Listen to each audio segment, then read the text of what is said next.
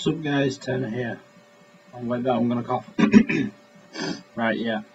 So this is a tutorial basically telling you guys how to put a character skin on your character for Minecraft without actually having a premium account. This is me showing off Link. I use Link because he's my favourite character of all time from every game ever created. He's a Don. That's it, he's a Don. But yeah. I'm just gonna walk around and show you his shield, his Hylian shield on the back and shit. And then yeah, right, so this is my epic background screensaver thing, Iron Maiden, yeah. So what you're gonna wanna do is you wanna go on a website called Minecraft Skins and you've got to go in Skin Decks.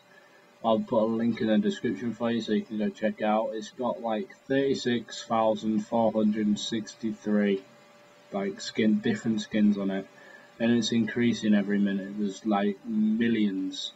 No, there isn't millions. I just said there's thousands. Fucking dumbass. But yeah, there's quite a lot of stuff there. You could pretty much get a skin for whatever you want.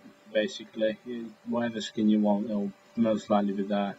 So I'm gonna get the Assassin's Creed Brotherhood 2 one. So if you click the actual little picture, it'll come up with a pop-out box, and then it'll give you a preview of what your character will look like wearing it. And I'm a big fan of Assassin's Creed, so I'm going to do this one for you guys. So X that when you don't want it. Right. And then at the right hand side it'll have a thumbs up, which you don't want to click, then something else with a hand you don't want to click. You want to click the one that has a down arrow, and then like a drive button. So click that and then it'll download it for you. And it'll download to wherever you download all your stuff. Mine's the desktop. So we'll shut that down. You don't need the internet from here unless you want to get more skins. So you've got your PNG file there now. So what you want to do is you want to press Windows and R. That's obviously if you're working on Windows, and then you type in %app_data%, which was there. You have to pause that there because I did go pretty fast, or I might just make it a bit longer, but yeah. You want to type that in and it'll take you to your application data folder, and there you'll find pretty much, well, you'll find quite a lot of stuff in there, but that is where all your Minecraft stuff is.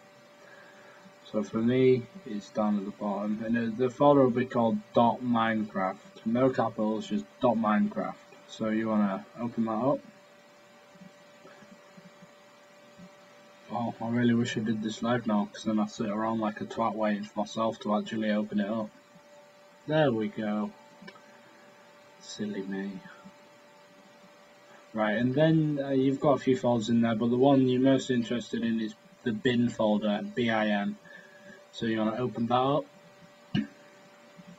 And then there'll be one called Minecraft, and that'll be your Minecraft.jar file, and then you want to not extract it, you want to open it with an archiver. I use WinRaR archiver, so I click open with WinRaR archiver, but there's 7-zip and WinZip. I don't know if they're the same thing, but I know you can use them to do it as well. You could probably use some other stuff that I'm not aware of. If you've got it, by all means use that. So I opened that with WinRaR archiver, and then it'll open up and it'll have all the files that are inside it. They'll mainly all be like file classes, which I'm not sure what they are. You guys might, but I have no idea. But it's just called file class, and yeah, just no idea what they do. But that you're not interested in, they don't matter anything to you. This is just a simple thing. If you don't have WinRaR or anything, I'll put a link to download WinRaR in the description for you to use. So yeah, look, there's all the class folders at the bottom, but you want to be in the mob folder. The folders all at the top, and they'll be meta-inf and then something else, then there'll be mob folder. So you want to open that up, and then it'll have loads of different ones in, like the squid thing. So you can change all them if you wanted to, but I wouldn't advise you to. So what you want to do, there'll be one already in there called car PNG, and if you did open that, I didn't, but if you do open that, it'll be the default skin for a character on Minecraft.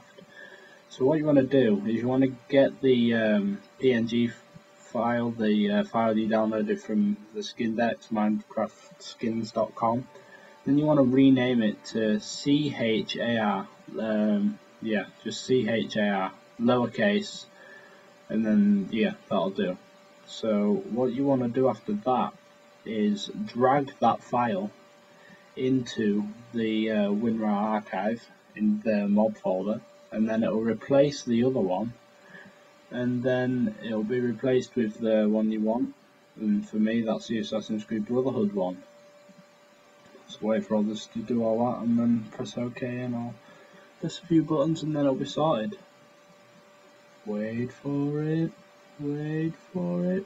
Yeah, it's a pretty simple and easy method of going around it, and it does work because I've shown you an example before and after.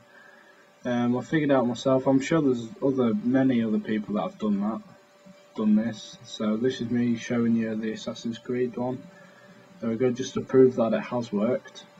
But I'm sure there's many people that have done this tutorial, but I've brought it to Mutinous Gamers now.